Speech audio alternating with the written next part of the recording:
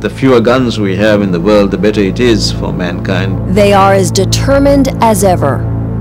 Mr. Chairman, small arms and light weapons are truly weapons of mass destruction. The United Nations conspiring with the majority of its members to do what they've already done to their own citizens. Deny you your firearm freedom. In New York, right here in our own shores, we've got a Trojan horse. They want to set U.S. firearms policy. They want to take the decision away from the U.S. electorate and undermine our Constitution. That's really their ultimate agenda, to bring the United States down from the pinnacle of freedom to simply being another one of these socialist states where the government controls everything. And just who are these gun grabbers? Countries like Japan. We strictly punish and control the possession and the use of small arms by civilians. Britain and Australia. Firearm owners in Australia must also demonstrate a genuine reason for ownership.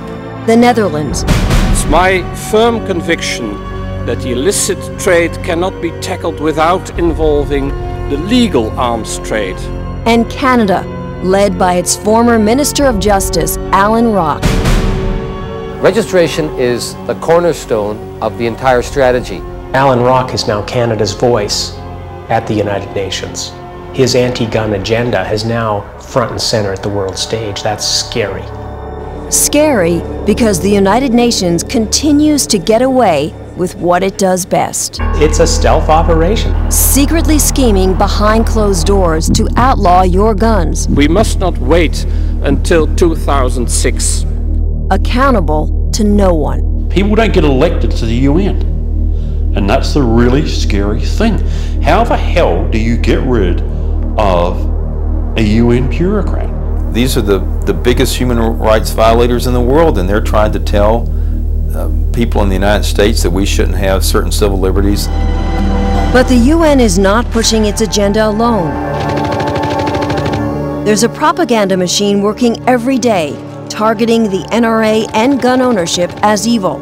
It's called IANSA, the International Action Network on Small Arms. This is not about military small arms. This is not about rocket launchers. What they're really after is my Winchester hunting rifle. Just log on to IANSA's website, and you'll see it's made up of more than 500 anti-gun NGOs, or non-governmental organizations. They are absolutely awesome in terms of the power they have. Power and a plot that is being engineered right here in London, in that building behind me where IANSA is headquartered. Imagine, nearly 230 years after the American Revolution, there are still forces at work here on British soil, determined to trample on your freedoms.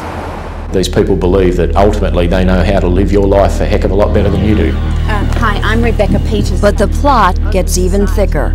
The woman who heads up IANSA, Rebecca Peters, led the gun ban movement in Australia. It's time for tough gun laws. Gun owners forced to surrender their firearms to the saw blade, scrap heap, and blast furnace. Now, Rebecca Peters is determined to do the same to American gun owners.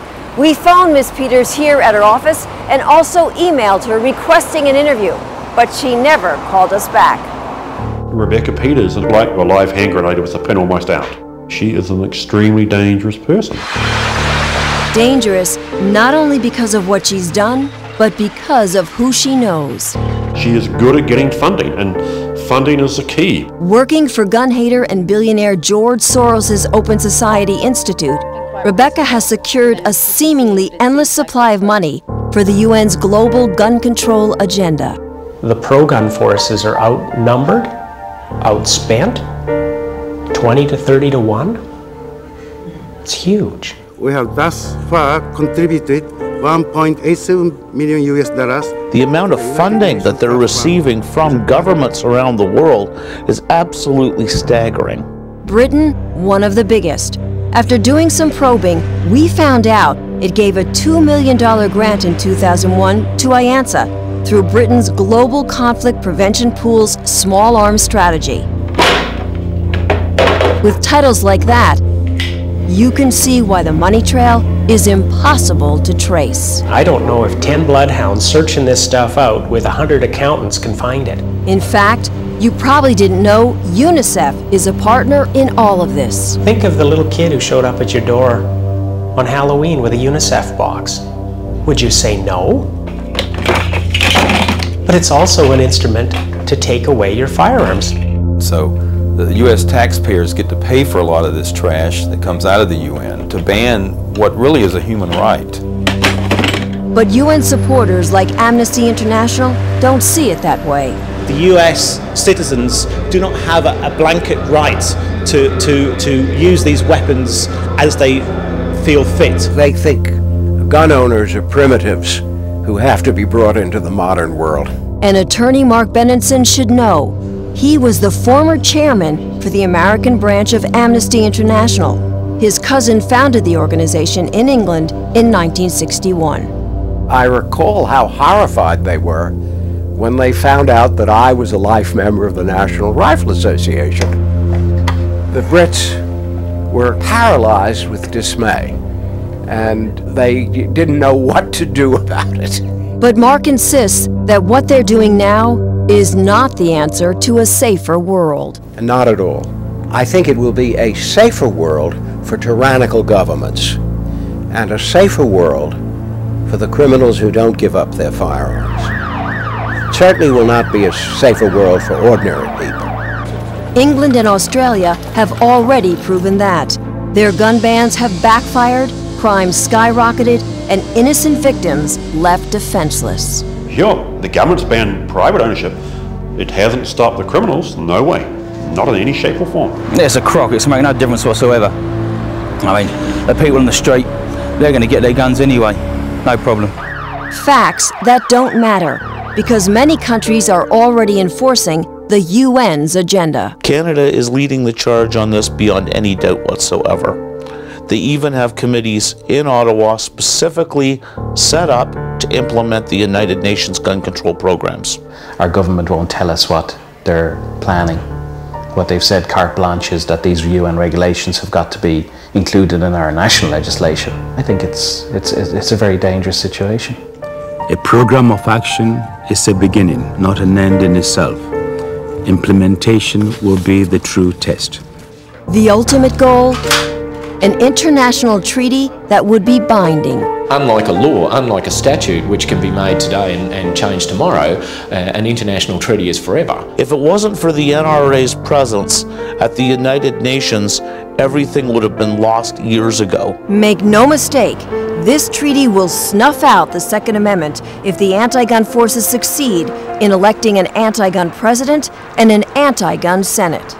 The United Nations is as much a threat to our right to keep and bear arms in this country as is Handgun Control Inc. or George Soros. Their agenda is very dangerous, it is very clear, and it is very sinister. But on that day, when a treaty is ratified, your gun rights guaranteed by the Constitution will be gone. This is not an issue only for gun owners. It's an issue for everybody who believes in our Constitution and democratic governance. You need to go to your congressmen and to your senators and tell them that in no uncertain terms, the United States government should not back the United Nations programs.